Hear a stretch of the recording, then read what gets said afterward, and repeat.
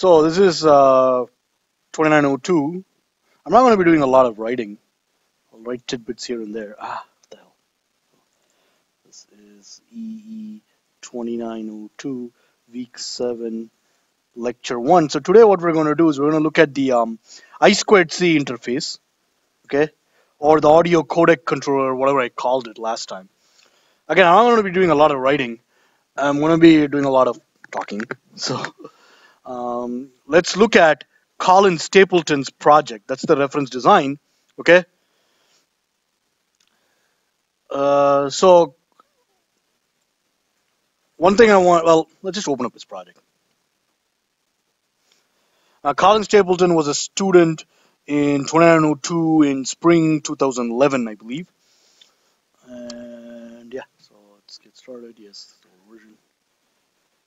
Okay, so let me just do a quick, oops, arg. There.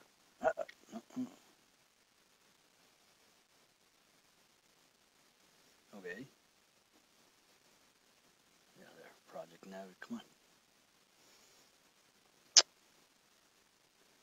Pretty Windows, Project Navigator.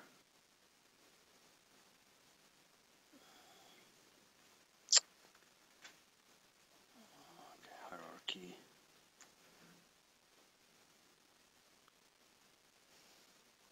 There you go. Better.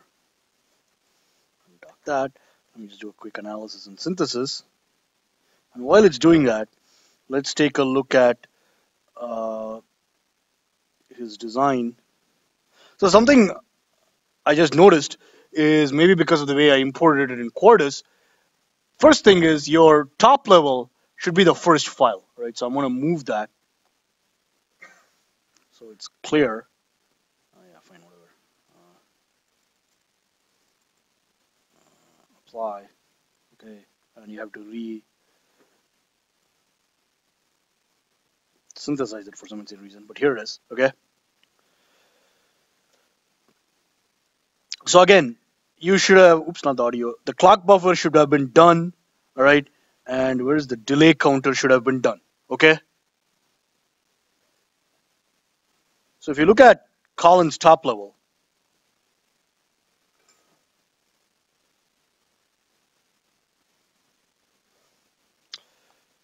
so what we're going to discuss today is this, the audio codec controller. Again, these two should be done.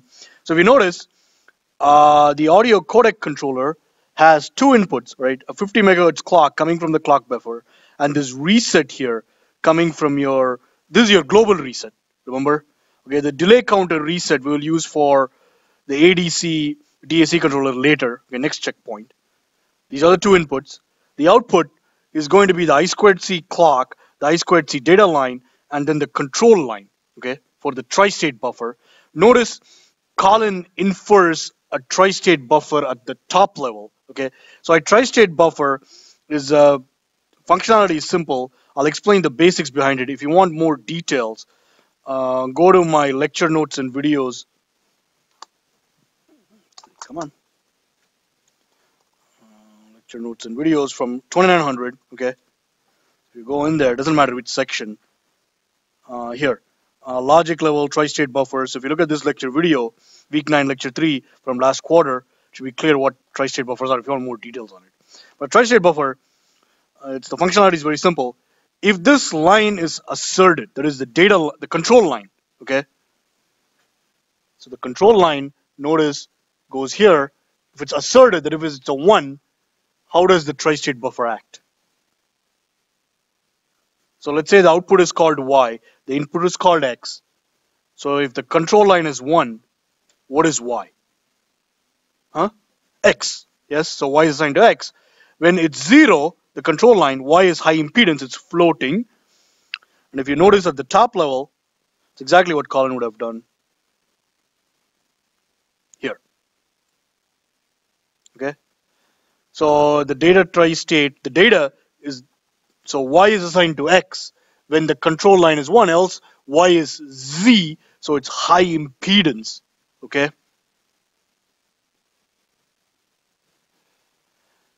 So a couple of points, again, you should go through this lecture for more details. Point number one is your FPGA should support tri-state buffers. In the sense that you should be able to understand, like, should have inbuilt like pull-up resistors or for high impedance, okay? And your Cyclone 2 FPGA has that. Not only that, if I remember correctly, if you go to assignments, you can also, let's say you're interfacing to an external device via the GPIO, all right? Via the GPIO, that and the external devices, for example, a common example is an accelerometer, right? That uses the I2C protocol. So you have a pin on the GPIO that you want to use as a tri-state buffer. So let's go into pin planner. So let's say you want to use GPIO 6, okay? There is a way, let's see, IO standard. I forgot how to do this. Low, simple. Yeah, I'll figure it out. But basically, your GPIO is bidirectional, okay? So you can, there is a way to implement weak pull-up resistor on this. How do you do this? Let me see. Assignments, device. No, device and pin options. Let's see, dual purpose, board trace, pin configuration, active serial, unused pins, dual purpose pins, capacitive loading. Okay, I don't remember, right? But anyway, we're not going to be dealing with that in this class. We're not interfacing to an external device. Okay, so getting back, that's about it for how you instantiate a tri-state buffer. And you want to do this at the top level, okay? Because synthesizers, they have difficulty, some of them, inferring tri-state buffers when you do it in a sub-level, because this device here is supported on the FPGA, right? So it's easier for the fitter to infer it properly when it's inferred at the top level. Is that clear? That's why Colin has taken out a control signal in addition to the clock and the data line, right? This is what I recommend you do for your audio codec controller. Okay? All right, so let's go into the audio codec controller and see what he has done. So the easiest way now, looking into this, as you go in, it's getting more complicated, right? So what I'm going to do is I'm going to open up his VHDL file and look at this, the audio codec controller, and look at what are all the important, let's see, audio codec controller, what are all the important submodules, okay? The first thing is, Colin's using a 50 kilohertz I2C clock. Like I told you, the I2C protocol can take anywhere from 10 kilohertz to 100 kilohertz, or 10 kilohertz to 400 kilohertz, I believe. Just take a look at the protocol. So if you Google search for I2C protocol, let's see, I2Cprotocol.com. Blah, blah, blah. Well, this is very bad. Looks like it. So let's just go to the wiki. I'm looking for the official bus specification from Philips. All right, I2C is from Philips. Let's see. It's got a lot of information here. NXP, yeah, bus specification. Here it is. This is probably the official documentation. Yeah, it's pretty old, but you can look in here. You should use official documentation to figure out what the frequencies are, the range of frequencies. Whatever, it's not a big deal, right? So the first thing you got to do is you got to design a clock frequency and generate a step-down counter that generates 50 kilohertz from your buffered 50 megahertz clock, okay? On the exam, which is next week, all right, I'll ask you, so you can see generically, clock divider is a component that you use over and over again. What is another component you use? Well, okay, buffer is using a PLL, but what's another one? Counter is under a clock divider, yes, so another one.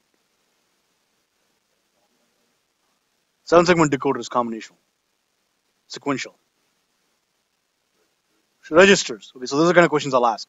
So on the exam next week, you should be able to do this with your eyes closed. Right? It's like, I can do clock divider, okay? All right. That's the first thing you got to do. You got to design an I2C clock. So,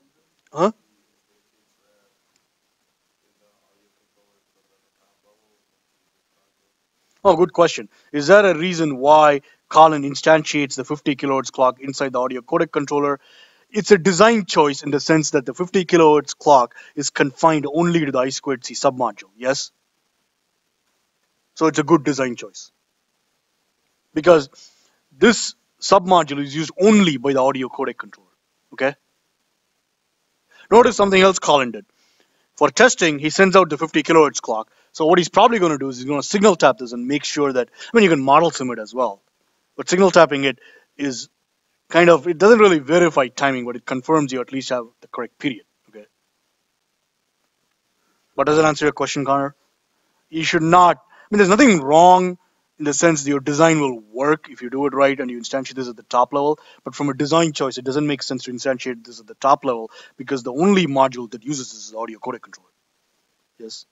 So if you look at the top level, it's nice and packaged, right? So if you go back up one level, there's no reason for this 50 kilohertz controller to be here.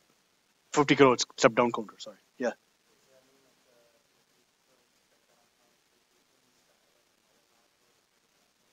Yeah, inside of the audio codec controller. It's a good design practice.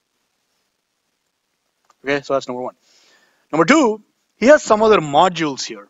So to figure out what this is doing, let's look at the way he implemented his I2C finite state machine. Okay. So here.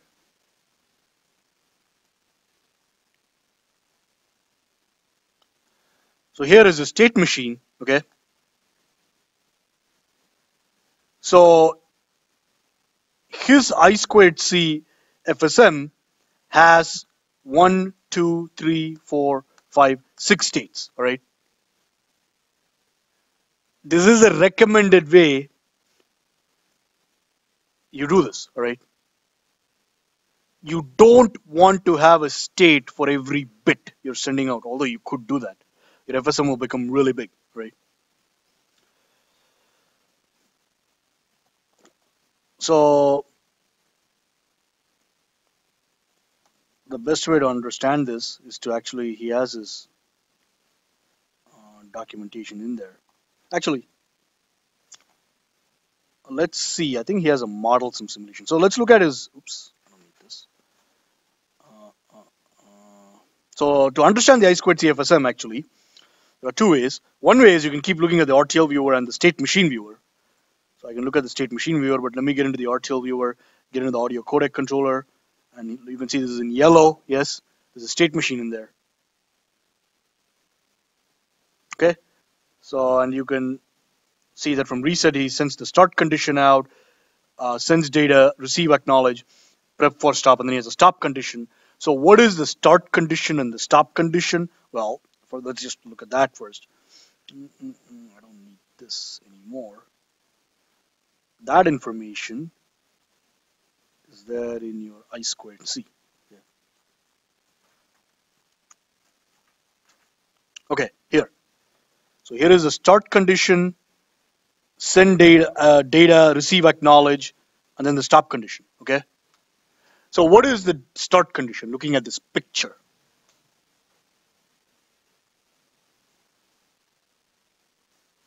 Look at the start and the stop.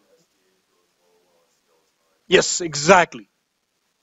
So your FSM is going to pull SDA low when SCL, when your clock is held high. Remember, you're the master. FPGA is the master. Okay. What is the stop condition?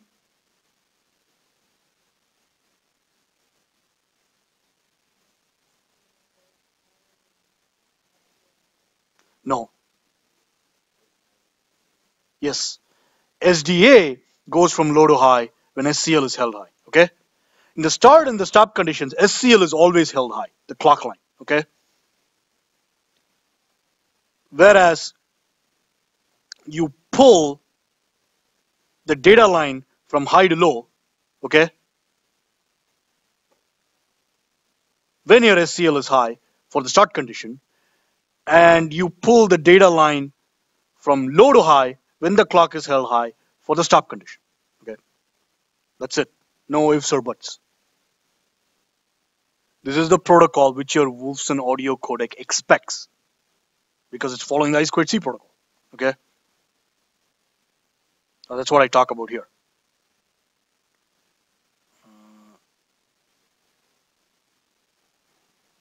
Actually, the reference design, the one I did uses a 20 kilohertz clock. The one Colin did uses a 50 kilohertz clock. I'm just looking at this.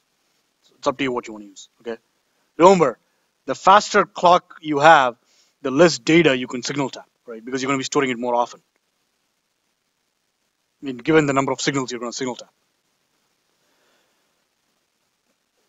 Okay. Or if you don't want to use signal tap, which I don't recommend you do, you could send all these lines to the GPIOs, all right, and then use your logic analyzer to probe them. But then you need a logic analyzer for you to do the debugging. So you have to be in lab. I recommend you just learn how to use signal tap. It's very useful. Okay. All right. So instead of looking at the RTL viewer, that is the state machine viewer, you get an idea behind it. The conditions are too, what's the word?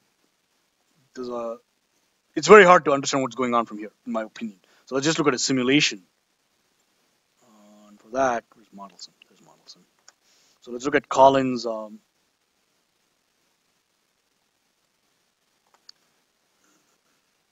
simulation folder.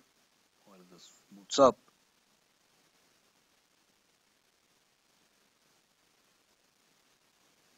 So under the simulation folder, what do you notice?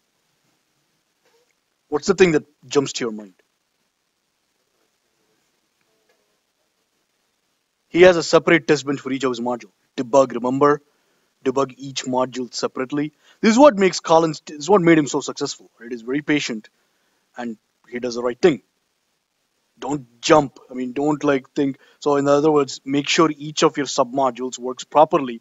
Number one. Number two, make sure that the interfaces between the submodules is clearly defined. Okay.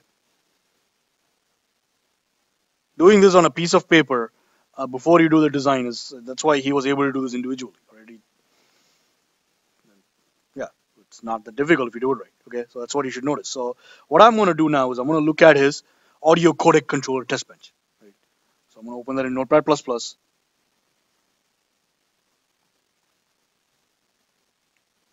So I'm just let's look at his do files. He probably has a do file for let's see, sim audio codec controller.do. I have not looked at his simulation in like 2 years. Okay, but notice how very well designed it is. It's like, I mean, you can't get better than this. Okay. So I notice also that he's backed up his project. I'm just looking at this. So always back up your project, especially if you're working with partners. Agree on standard interfaces. Okay. In industry, you're going to be working with a team of like 500 people. You can't manage it. Like I said, they'll fire you and they'll find somebody else who can. So be very systematic, very systematic.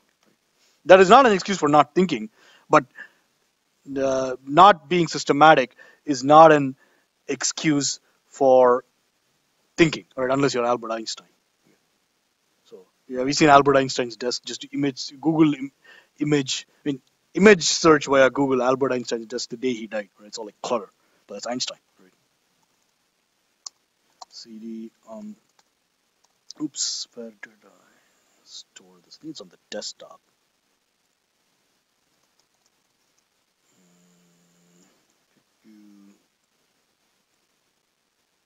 Desktop. Let's see. C:.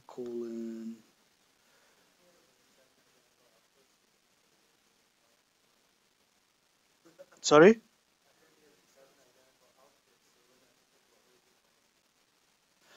Oh, Einstein, yeah. I'm like, well, I thought 7 identical outputs in model some word, huh? Okay. All right. Where is it? Users. Desktop. Okay, there it is. All right. This is why you don't store it on the desktop. Users. Make sure your path names does not have spaces in it. Neuron project. Okay. It's in there. Simulation. I'm going to do, what is it? Sim audio codec controller.do. See what happens.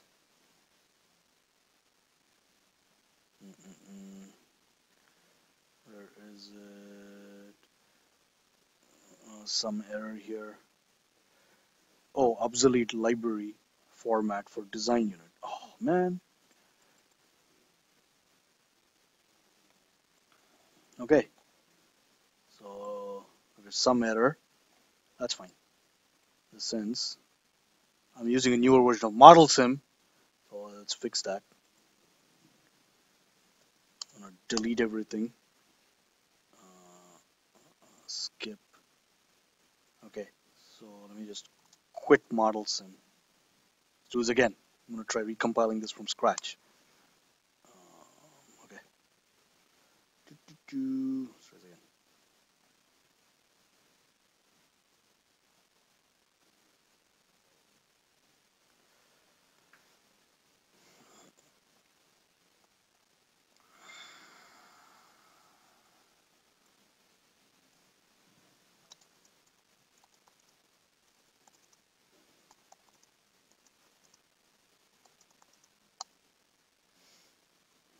CD simulation.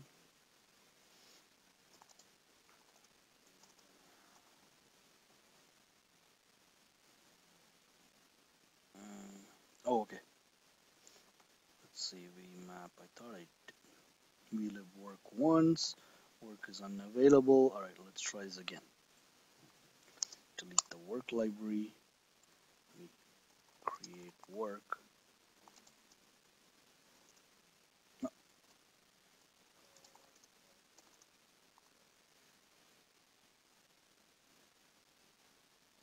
Yeah.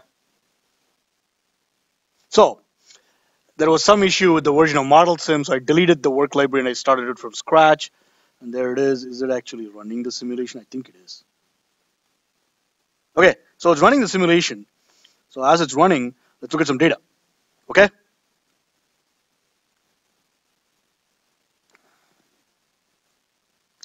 Alright, so let's look at all the signals. So here's the 50 megahertz clock. So you can notice that, let's see, the way he has done this is, so at the test bench, unfortunately my screen's not that big. So let's try to, okay, I think this is enough. So let's look at his test bench. Okay. So this is a sim.do. So the audio codec controller test bench, all he's testing is obviously the audio codec controller. Okay. Notice since Model Sim, I mean, I already done this. You can instantiate the clock buffer, although it's a face lock loop. Model Sim does have the libraries. Is that clear? Instantiates the clock buffer. You don't have to instantiate the delay counter because that's used only in Checkpoint1. Is that clear? And well, that's all he's doing, right? Doing the 50 megahertz clock, temporary reset, and boom, that's it. Okay. He's doing some clock count. I don't know why, but for something he must have wanted to do. Right. Okay. But as simulating, let's look at his FSM, right? So this is he's looking at what is I squared C state, okay? So here is the start condition, and you can notice that the I squared C data, I'm looking at it at the top level, okay? This is the line that is going out to your audio codec. Is held high. No, shoot. The clock line is always held high. Always. Okay, mistake. The data is pulled from high to low. Let's check that. Yeah. Data is pulled high to low. Clock is always held high. Okay? So he has a state called start condition.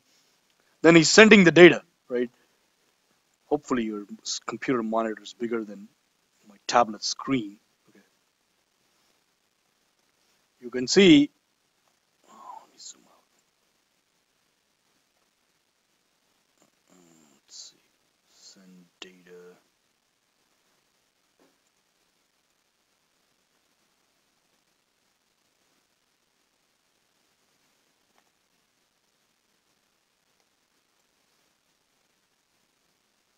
Acknowledge, send data, acknowledge, send data.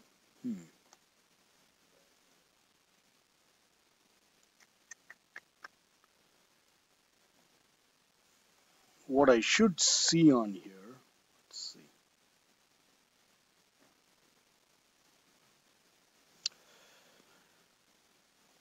I should see the bits going out, but I'm not. Let's see.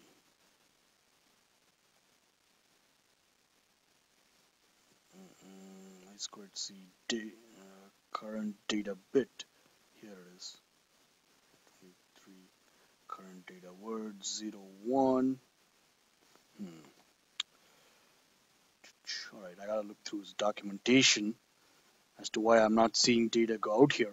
But anyway, so his FSM has a start condition, send data, wait for acknowledge, alright? Send data, wait for acknowledge. So it's the address, remember, here, address, okay, and then your data. And the data is broken up into 16 bits, yes, 2 8-bit packets. Is that clear? Okay. So how is Colin sending, where is Colin storing the data? And this is another tip. All right, so let's get into audio codec controller. Let's see, where is it? Okay, so what he has is a ROM, a read-only memory, storing codec initialization data. 10 words, 24 bits each. Okay? Why is it 24 bits? Well, if you go back to your project folder, I told you I have this initialization data. So this is the data you're going to put in your ROM, okay? So the first 8 bits are going to be 0x34 because CSB is tied to ground, right? So notice you always send 0x34 first for every data packet, okay? And then you send the specific register address, all right, and then the data. Is that clear? Please read the spec, right? It's in here. Well, hopefully, I don't know what page it's going to open up. But if you look at the I2C documentation, let's see, where is it? Software control interface. So read address, 8 bits of data, 8 bits of data. And this is what I meant here. So the first 8 bits are the address and then the actual data. Yes? So 16 bits here, along with 0x34. Is it big endian or little endian? Big endian, right? You can't forget this. Like Connor's like just boom, big endian, all right? Is that clear? Let me go back here. Okay, actually, let me open this. Let me do this. Open it.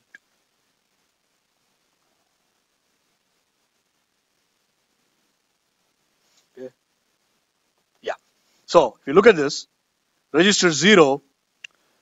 This is how I've configured it. Disabled simultaneous load, disable mute, left line in is high, and this is the data that has to be sent out, okay?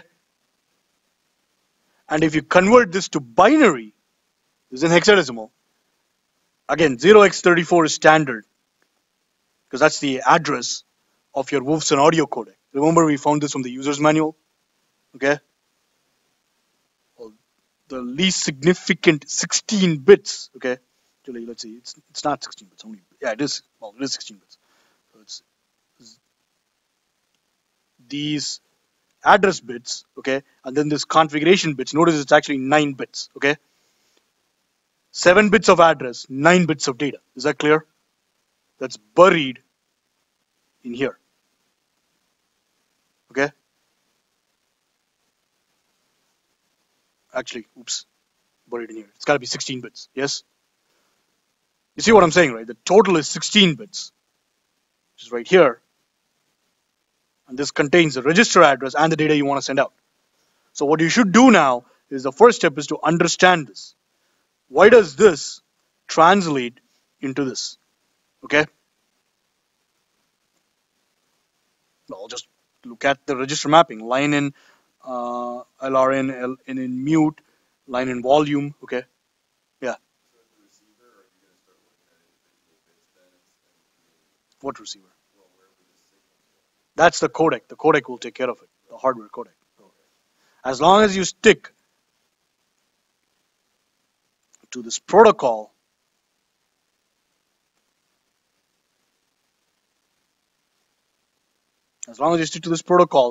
the receiver will know, oh wait, I'm 0x, the audio codec, the chip will know I'm 0x34, so the master is talking to me, and this is the data that's coming in. oh, I know what address this is. This is what I have to set. So the codec knows that. Okay. That's why you follow this data sheet. Okay. So you have, let's see, 0 through 10. Actually, this is reset. I'm sorry. So you don't look at R15. 0 through 9, 10 registers you have to set. Okay. If you look at Colin's comments, 10 words, 24 bits each. Okay.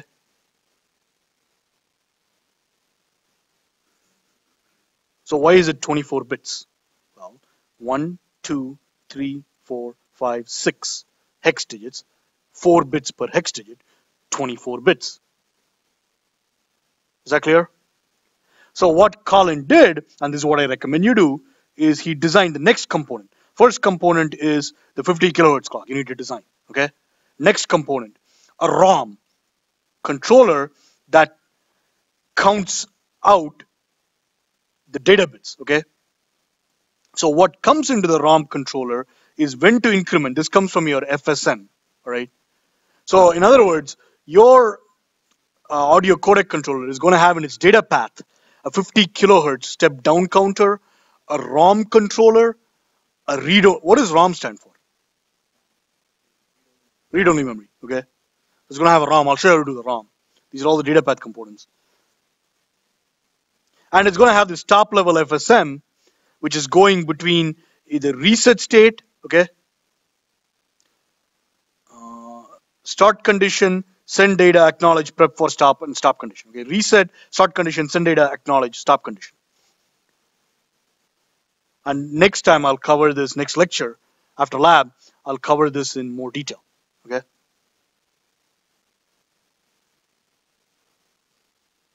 Is that clear?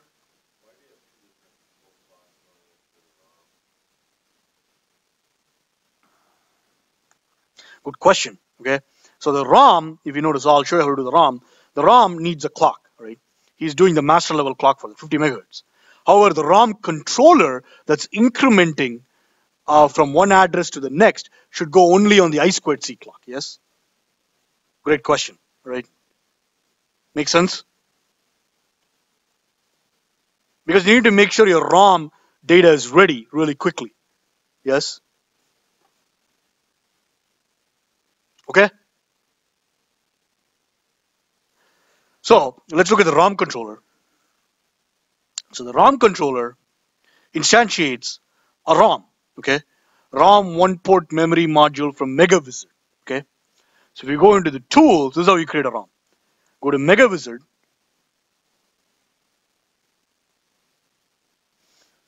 Let me create one. I'm not going to save it. Right? So create. Where do you think is the ROM here? Huh? I don't see memory. Where's memory compiler? Okay. So which one do you choose? One port. All right. You have only a single read-write port. Okay. You're actually going to read. You're not writing anything to it. That's why it's called ROM. Okay. So let's just call it, I don't know, I2C ROM. This is test I2C ROM. I don't want to rewrite or I don't want to overwrite Colin's work. Okay. Next.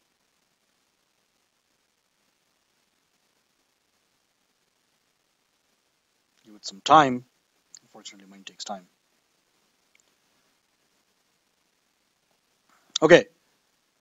How wide should the Q output bus be? How many bits is coming out?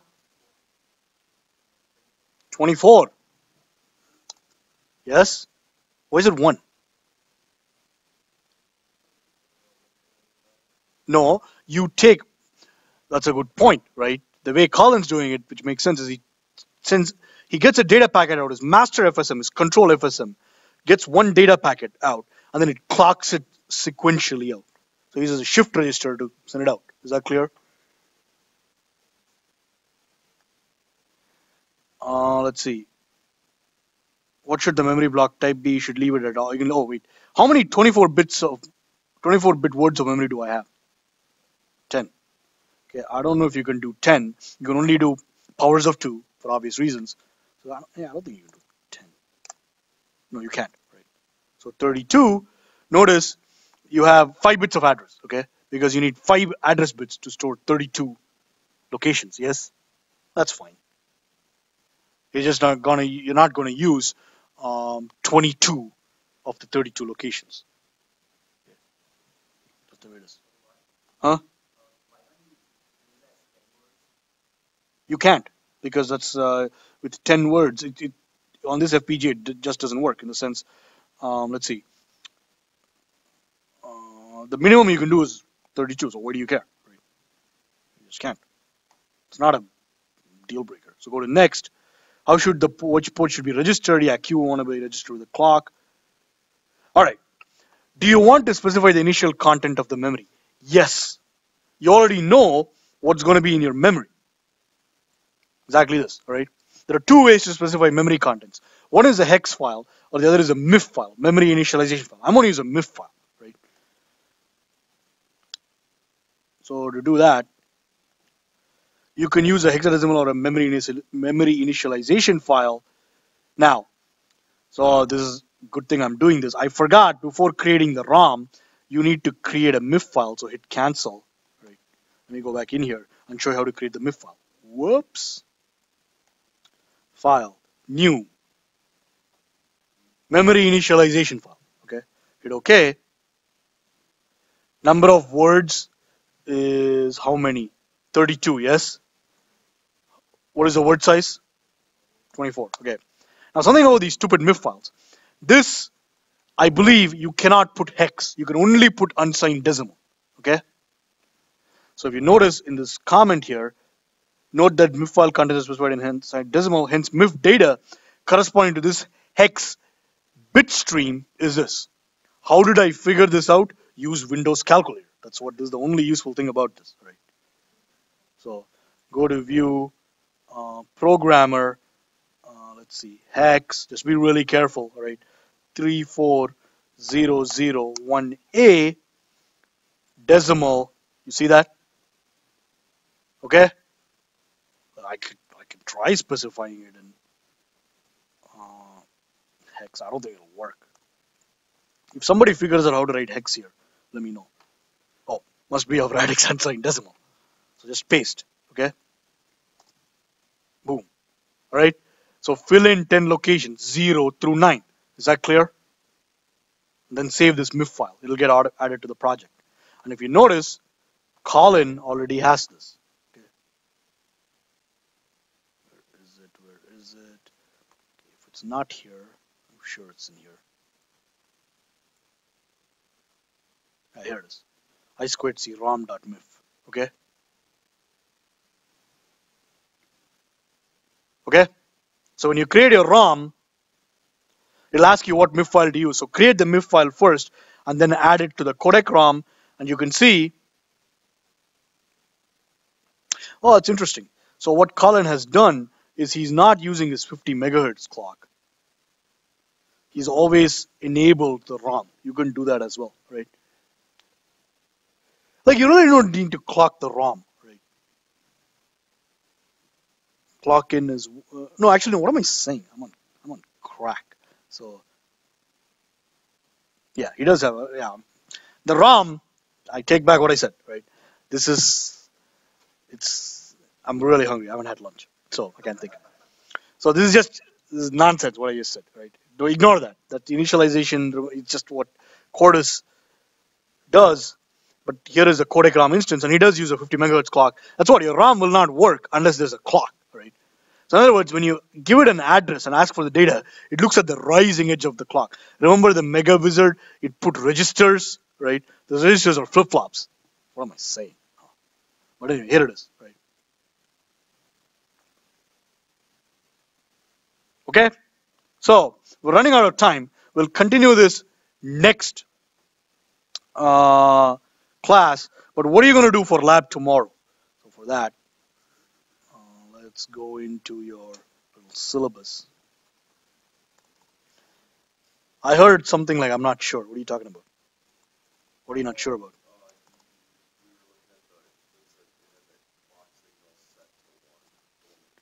Yeah, that's just initialization he has. I mean, that's not initial. Okay, look. Remember that MegaWizard, it creates like all these IP files, right? So you to instantiate, where is your ROM, man? No, it's not.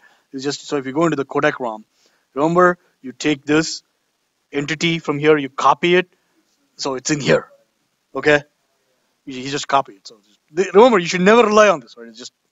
You can't say it's for model sim. I mean, model sim will use it, but in a physical design, all your initializations are done in a well-defined reset state. This means nothing to the synthesizer. Okay, so there. Good you asked that question. So let's look at the syllabus, right? So we're in week 7. So we're gonna next. So you're basically going to do checkpoint 1. Okay. Your checkpoint 1 is due next week. Okay. Yeah. You should be working because the idea is your delay counter should be wrapped up by this week. If not, I'm not going to take off points. But if you don't wrap it up by this week, you cannot finish the checkpoint 1 by next week, right? So work on it. So we'll continue talking about it, all right? Again, you should not struggle. So by tomorrow, you should be ready with this and this, okay? Boom, it should be ready. The ROM controller should be done. The final thing left is this data bit counter and this master FSM, and we'll talk about it the next lecture. And then you go work on it, right? For 1 week. That's the way this works, right? So yeah, that's about it. So yeah, I'll post this lecture online.